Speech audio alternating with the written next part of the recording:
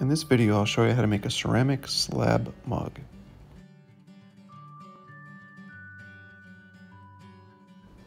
You're going to need some clay, some 1/4 inch spacers, a rolling pin, a knife, a fork, and templates for your mug. Flatten out your clay a bit and prepare to roll it using a rolling pin and some 1/4 inch spacers. Flip it over a few times in order to make sure that we're rolling it evenly. And we want to make sure that we can fit our 4 inch by 11 inch template.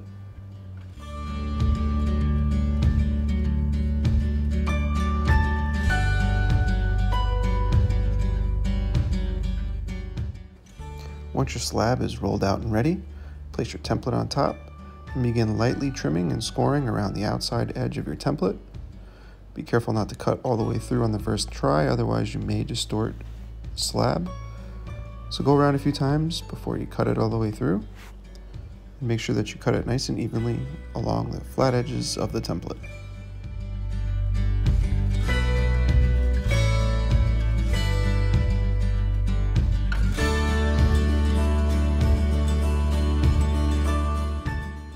This 4 inch by 11 inch rectangle is going to serve as the body of our mug.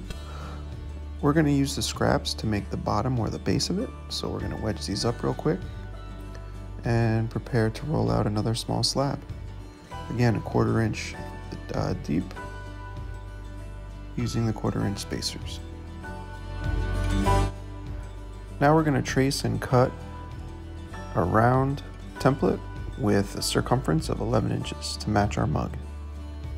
This will serve as the bottom.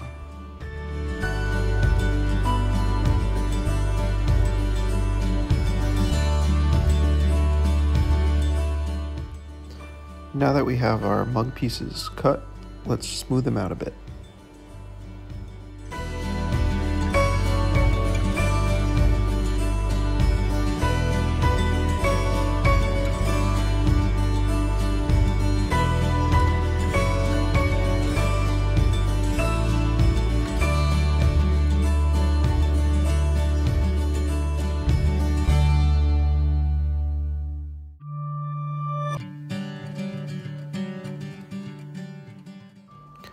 I'm using this sponge to smooth out any inconsistencies in the slab and make sure that it's totally smooth.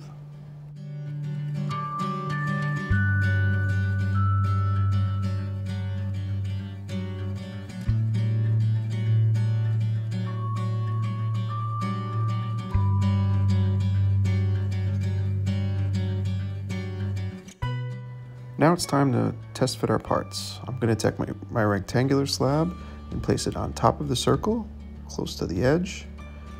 And I'm going to fit the rectangular slab around and overlap it a bit to create a seam. Now I'm going to trim where these two parts overlap at an angle so they meet up cleanly. Be careful not to distort your mug as you trim.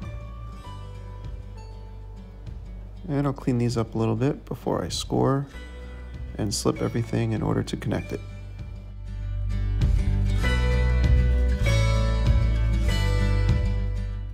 Make sure that you thoroughly score all the seams that are coming together on both your rectangular slab and your circular base.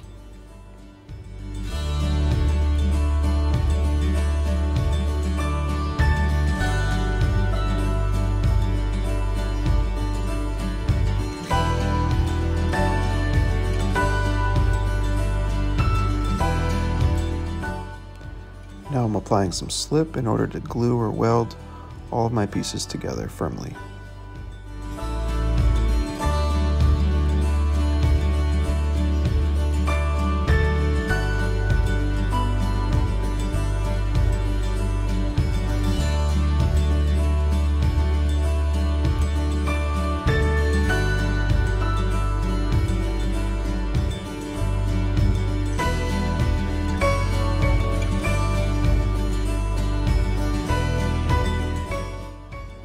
Now I'll press and smooth all of my seams.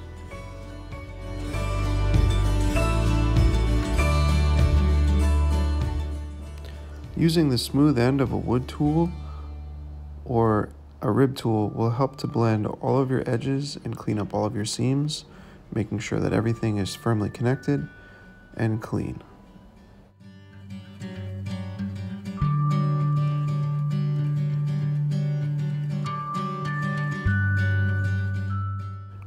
As you clean up all of your seams, you can also make sure that you're rounding and shaping your form of your mug, and also clean up the rim so that it's comfortable to drink out of.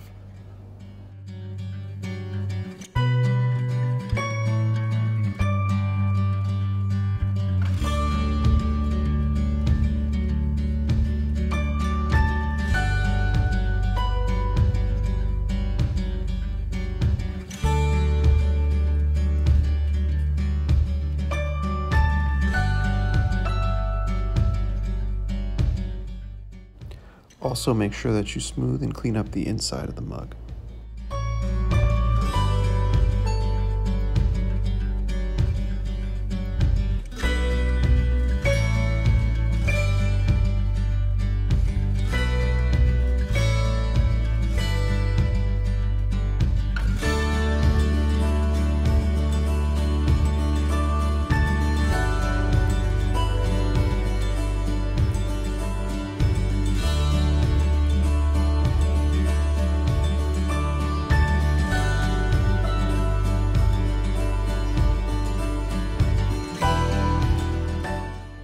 Finally, I'll go back over with a damp sponge in order to smooth it out the rest of the way.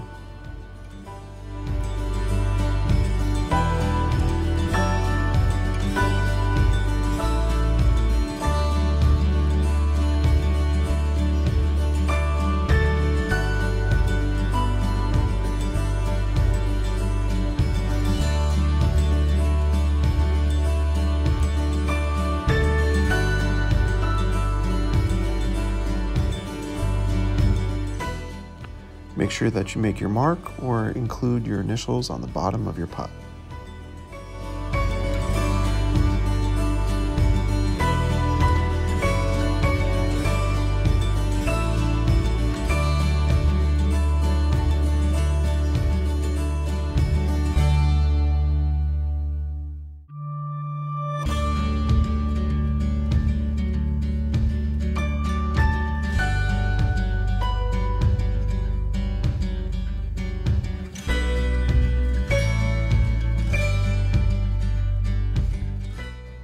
I'm going to place a bag over this and save it for tomorrow, let it stiffen up and dry to leather hard, and then tomorrow we'll add a handle.